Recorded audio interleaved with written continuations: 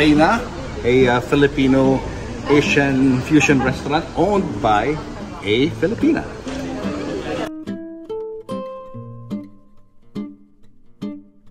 Hello! Go there. Hi! Oh. How are you? So, this is the room. This is the big table we have for a table of 8 to 10. We have 14 people that can fit here. Actually, this is your table for later. Ah, okay. Right. And then we have tables of 2 here. So all in all, we have like 32 people every service, and we do like 2 services a night. So there's a 7:30 to 9:30, and then we have a 9 or 9:30 until like the end of the night. Like you can stay till the end of the night. Okay. All right. So yeah. Let's go to the kitchen. Can we see the kitchen? Yeah, of course. So this is my business partner, Cyril. Hi, Cyril. We've been How are you? working together forever, like since I moved here, basically. This is Edgar. He's one of our servers. Edgar. He's Pinoy. And Mary Faye is our dishwasher. She's also Filipino. Oh, hello. Hello. And this is Blaze. Hi, Blaze. So this is our kitchen. We're getting ready for dinner service. So yeah, So it's gonna be busy later. Yeah, it's gonna be super busy. What is this? What This is the Bicol Express sauce. Okay. And we have different sauces. We're actually about to have staff meal now. Dinner na for the staff before. Yeah, before it gets crazy. Oh. So yeah. How long have you been living in Paris? I've been living here for 7 years now. Almost 7 years now. Yeah. And when did you start, putting up a restaurant? I've been cooking for a while, even in the Philippines, but it was kind of like on the side. It's always been my passion, but I had another job at the time, so I was doing it mostly for friends, like catering friends' dinners and stuff. And then when I decided to quit my old career, I said, okay, I want to start taking this seriously and doing this as a profession. So I came to Paris, and this is where I started cooking professionally. And I went to school, and then I did an internship, and then I worked in French kitchens. I started my own business that was like parang private chef, and also a supper club in my apartment. Okay. And I started doing pop-ups around Paris. So it was very organic the way we got here, and so my partner and I always wanted to open a restaurant. But then, COVID happened, so many things happened. So we kind of put that on the shelf for a while, and then 2021, I was telling him, I was like, I think it's time. And people were like, you're crazy, we're in the middle of the pandemic. And I was like, you know what, everything's so cheap now. And I feel like I can do it. I felt like I was ready. I felt like it was time. So we just kind of went for it. Since I left the Philippines 2016. 2016. So like early 2016, I left. Before that, I was writing for different publications and different newspapers. So yeah, I was doing that for a very long time. So in 2016, you moved to Paris. Yes. Dito na. Yes. And then you studied here pa, or? Yes. I went to culinary school here because before I was self-taught. I was teaching myself how to do, like I was asking friends, friends who were chefs. I was Googling, everything. I'm just really testing. I would cook dinner every single night. I would rush home from work to make dinner. And then, my friends started being, oh, I'm doing a small dinner. Can you do it for us? And I wouldn't charge people. I would just be like, Grabe. you pay for the cost and I'll do it because I just wanted to practice. Kind of earn my title, earn my stripes, exactly, before I even think of charging for anything. So I was doing everything for free. Grabe. I was also doing things, selling things from home. I was selling cupcakes, things. I always liked to cook, but I never, no, not never, that's a lie. When I was younger, I wanted to go to culinary school, but then parang it was that or publishing, and publishing won. So it was always kind of there, Pero being the daughter of the Jim Paredes, ba't hindi ka na punta sa entertainment? Well, first of all, hindi ako marunong kumanta. Talaga? I was just telling my one of the people in the team, I was like, man, because there's a really good song on it. I was like, my biggest frustration is that I love to sing, but I really can't sing. And I'm a daughter of a singer. Correct. It's so ironic, but I can't talaga. So, I just went to where I was good at na lang. What about mom? Is your mom good in cooking? My mom is, and so is my grandmother. There were no professional chefs in my family before my generation. So I have another cousin who also works in the kitchen in the US. But before us, wala naman. But I think we just grew up in families that like to eat a lot, and you know, I would go to my grandmother's house and she would always be like baking something or cooking something, and I was very close to her, so I would just be sitting there and like watching her and you know, tasting everything. The recipes I have, like the way I do Pinoy food is super not traditional, so a lot of it is based on an idea, and then a lot of it is like my memories of like something I've tried before and mixed with something like this, and parang ganun. And a lot of it is parang I think of my grandma. So your food here, the food that you serve, is also Filipino? Yes. Filipino talaga siya? I think the roots are always going to be Filipino. But there's something, parang may fusion na siya of other influences. I live here in France, so all the produce I use is seasonal French, you know, and there's a lot of the produce that we don't have in Asia, but we have it here, and it makes sense to use it with certain sauces, with certain whatever, or if there's a certain dish that I really like the sauce, but maybe growing up I found it a little too heavy, I change it to something else. For instance, I do a Bicol Express, but not with pork, I do it with seafood. So I do it, in the summer I was doing it with clams, now I have it with monkfish. Or kaya, I was doing a vegan kare-kare, but now I'm doing a more normal kare-kare. Not really normal, it's still a rib eye steak with kare-kare sauce. Adobo? Adobo, I do a fried chicken adobo. Fried chicken adobo. So it's like fried chicken with an adobo glaze and garlic yogurt. So it has all the tastes of an adobo without being adobo. But are you going to serve that tonight in our dinner? Okay, excited to try that out. You'll try also the patis wings. I have patis and I have adobo fried chicken. You'll also try the sole with Bicol sauce. We have a crispy pig head. Parang lechon pig head. Lechon, yeah.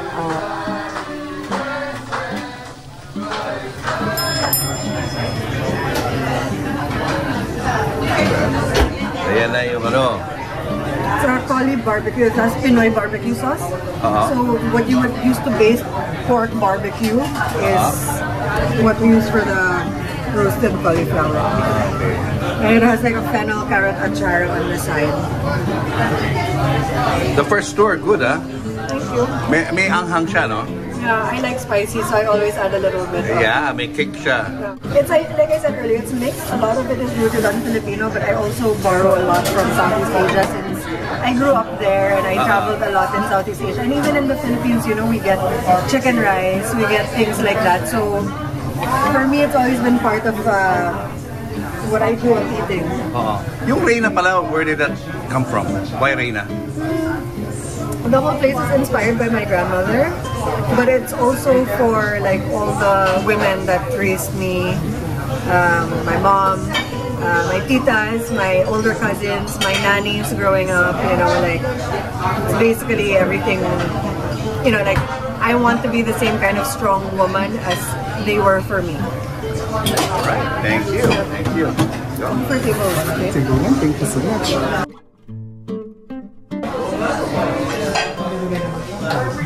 Guys, this is our Collie barbecue. It comes, so cauliflower, it comes with feta cheese in it. And a chara on the side. Here, use this. Cauliflower, it's not meat. Used it. Cauliflower is in a barbecue. Fried chicken adobo, this is what I want. Yes. And how do you call it? Ahos is what's called garlic on it. Yes. Garlic. Yeah, that looks tasty.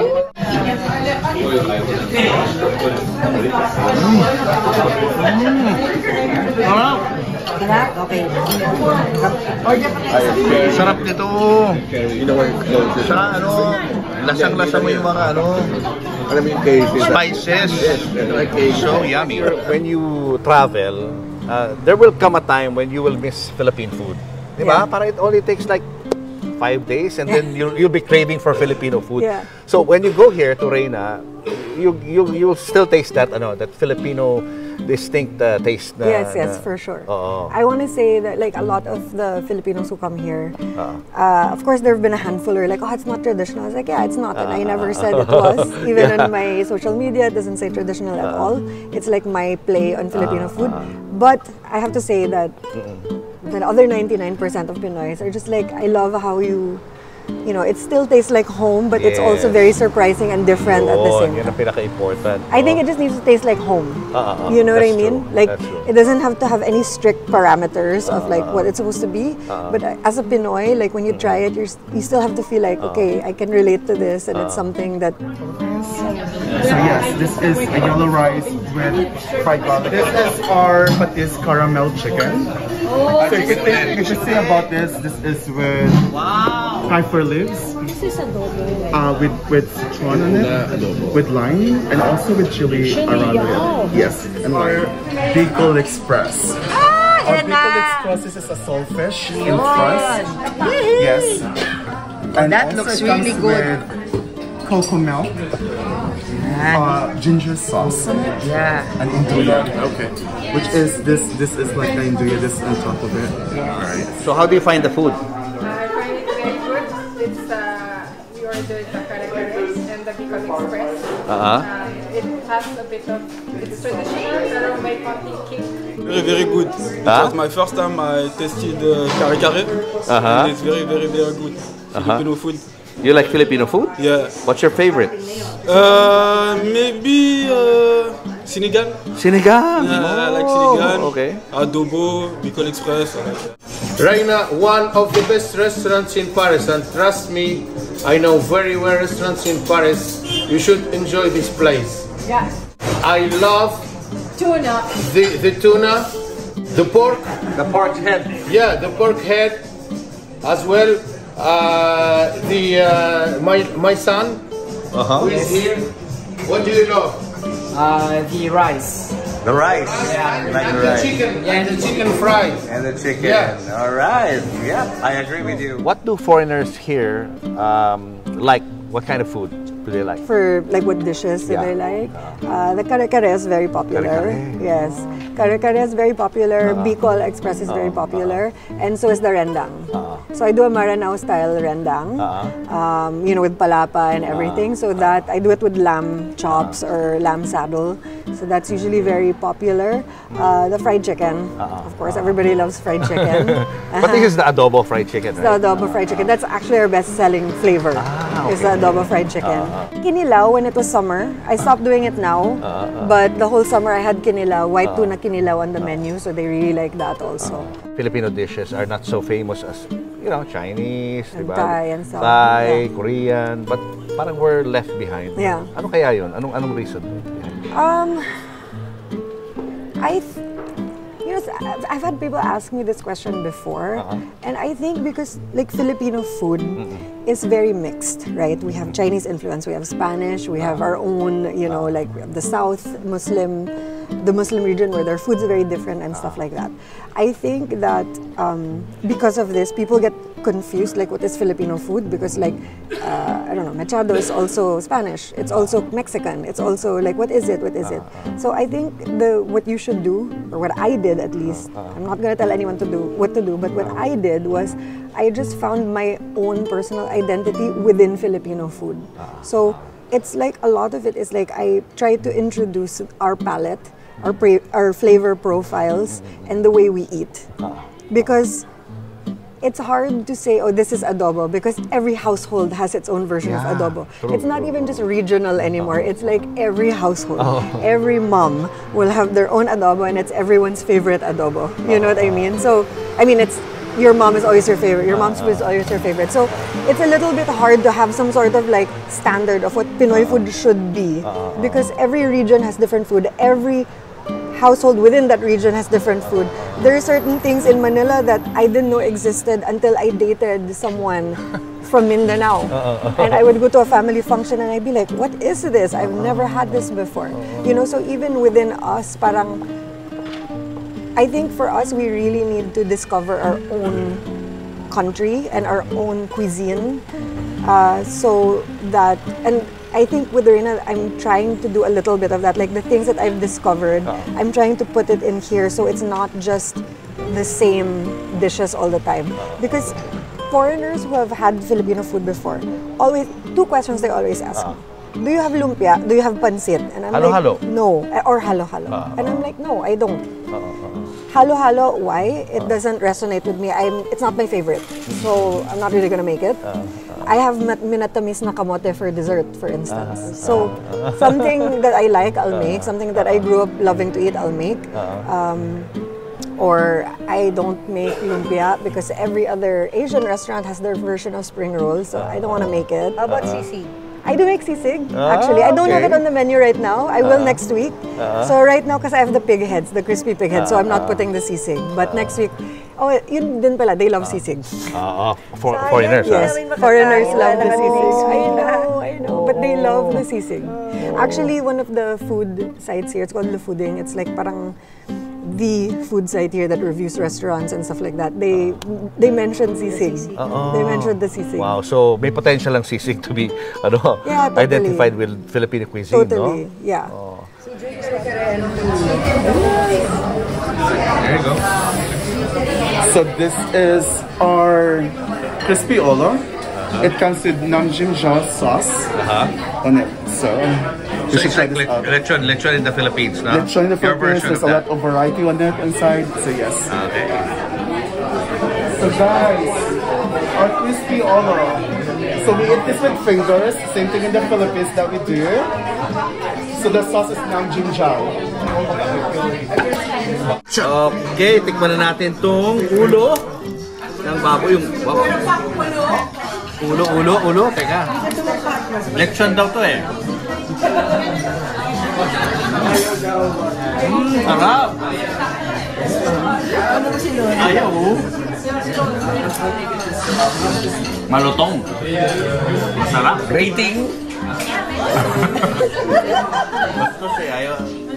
Oh yan, para sa mga marites. Oh, malaking tenga. Oh. Lalo kayo magiging chismoso niyan. How did you find this place? This particular place, we look a lot. We were really looking a lot, but I had certain requirements. Like I wanted it to be in the 11th around this month, like where we are now. Why? Because the 11th is very dynamic, especially when it comes to the food scene in Paris. Like a lot of the good restaurants and the new restaurants are here. Yeah. That's good to know, ah. Yeah. We didn't know that. Yeah. Kasi akala namin yung pinaka-center talaga is around this month 1. Like the doon, center. parang doon yung pinaka, I mean, it's very touristy. Yeah, okay. And there are some good places, but a lot of the good places there, like the Michelin, the expensive, because it's really targeted towards tourists. So if you come to I would say the 9th, 10th, 11th around this month, you'll get a lot of really good local spots that are I think if you have more time in Paris, if you have more than a few days, you really should get off the tourist track and try what we eat here. You know, what people who live here eat, because we don't go to those places. Very touristy yun eh. Yeah, no? I went before when I didn't live here yet, or when I first moved here, but now it's I can't remember the last time I ate I can't remember the last time, I went to Champs-Élysées. I can't remember the last time I crossed the Seine to go to the other side. It's parang once you find your rhythm here, you kind of stay in your... I guess it's the same as Manila, no? Anywhere you live, di ba? Parang ganon. So, you know, I always tell people that, you know, if you have 3 days, okay, you do all the tourist stuff, especially if it's your first time.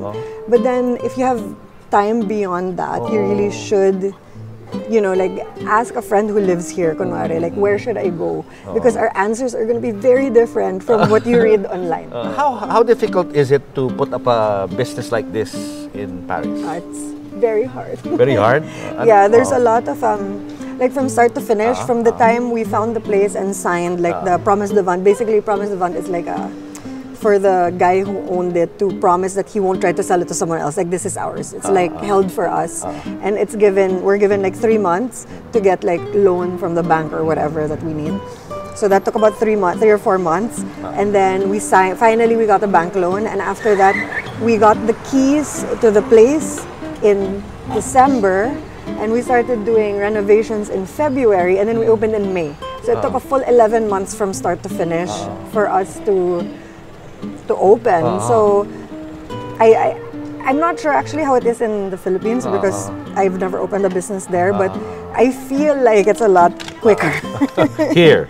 No, there. There. Ah, okay. Yeah. Okay. And more expensive here, of course. More expensive here. We really had to figure out where we were going to put our resources. You know, like there were a lot of compromises I had to make in terms of like I wanted kunwari something and our architect's like, okay, you want this is how much it's gonna cost. If we do this, you can't do this. And something that I needed to do, like that was more technical, of course, is more important. So basically I told him, okay, tell me all the technical stuff that needs to be done, but non-negotiable, and then tell me how much we have left to play around with. So in the end, I was very happy with how everything turned out. Si Jim ba nakapunta na rito? No. No, not yet. No. I keep telling Oh, I know, isn't that ironic? Jim Paredes, punta ka rito. Not been here yet. And the other day on Facebook, he goes, oh, I have to wait till next year to try my daughter's food. I'm like, anong next year? My mom came though. Okay. My mom came when we opened and she was here for 2.5 months to like just really help out with anything. And then my brother, who also lives in Australia, surprised me. We were open na, but he surprised me and came for 9 days with his girlfriend. So that was nice. Hopefully my sister and my dad get to come soon. Just waiting for them. But my sister I can forgive. She has 2 kids below the age of 5, so okay. And she lives in Australia, but my dad has no excuse. Ano yung memories mo of your childhood? Ano yung favorite Apo song mo? Batang-bata, because he wrote it for me.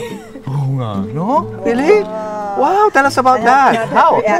What's the story behind that? Come on, tell us. Yan ang maganda. Okay. What's the story? Well, he told me I was about 4 or 5 days old. And he hadn't like carried me. He was so afraid to like carry me because I was so small and he was. Were you the panganay? Yes. New dad, he was only in his 20s and I was this tiny baby and he said he was terrified. And then one day he said he just like looked at me or carried me or something like that and he just sat. I've seen my dad write songs and he's very like, if he gets inspired, he'll just sit and write it in like 2 hours, it's done. Or at least he has the basic, you know, like melody and everything already. So I could imagine him, knowing him now, could imagine him at that age just sitting down and writing it, writing the melody, writing the lyrics, and then yun, it became super popular. So it's kind of like trivia. He wrote it for me. Oh, wow! Sing a few lines. No. Nobody wants to hear that. Singer. Pero yung lyrics ng song talks about an older kid na adolescent, no? Yeah. Parang may mga issues between the father and the child. Bakit gano'n ang Maybe he knew already. He foresaw the future. I was the rebelde in the family, so he saw it already. Prophetic, ano? Prophetic yung song. Yeah. But aside from that, my other favorite Apo song is Panalangin. Even my daughter, my daughter's favorite song also, and she memorizes it. And he sings that at home. Pag kayo lang, gano'n? Meron ba mga times na gano'n? Your dad would sing for you? Well, a lot of the time when our family would all be together, because all his brothers and sisters love to sing. They end up singing the songs they grew up listening to, like the Beatles and stuff like that, more than like Apo songs. You know, my dad, people think, your dad's celebrity, ganyan. He's the most simple person you'll ever meet. When it comes to food, oh my God, kailangan may kanin. Like sometimes, okay, they come here and I take them to a nice restaurant. I take them to I used to work in a Michelin restaurant. And then when I wasn't working there anymore, I brought them there. So my dad's like, oh my God, this is so good, this is so good. But then after, parang like an hour after, he's still hungry. It's not a meal for him kung walang kanin. Pero di tumataba, He works out. So he's very proud that he can do like 100 push-ups pa rin. He's like 71 now, I think, my dad. I know he likes tortang talong and I know he likes adobo. He makes adobo. It's the only dish he can make. My mom taught my dad how to make adobo. So sometimes when he feels like it, he's like, I'm gonna cook for everyone, and we know it's gonna be adobo. The thing is, he makes a big pot like this that lasts like a whole week. Wow. And so yun. But my dad honestly is super simple. Like he's not super picky with food and stuff like that. That's why with him, when I cook for him, he's like, it's sarap, this is the best ever. Parang I'm like, I don't believe you. You'll say everything that I make is sarap. Yeah. But as a family, we do like to eat out, but I think because we all live apart, like they live in the Philippines and Australia, my brother and sister live in Australia, I live here, that when we're together, we like to eat at home a lot. Like, and cook together and stuff because, well, now lately it's me cooking. And I'm like, I'm on vacation, I shouldn't be cooking. To be fair, my mom cooks for me. I hope you guys come. Well, first come to Paris. It's a beautiful city. There's lots to see. And if you do end up finding yourself here, come to Reina. It's one of the very few Filipino restaurants that you'll be able to find in Paris. And yeah, I mean, if you do come here, come say hi at the pass. Very friendly. All right. Bye, guys. Bessie, Punta kayo rito. Thank you. See you.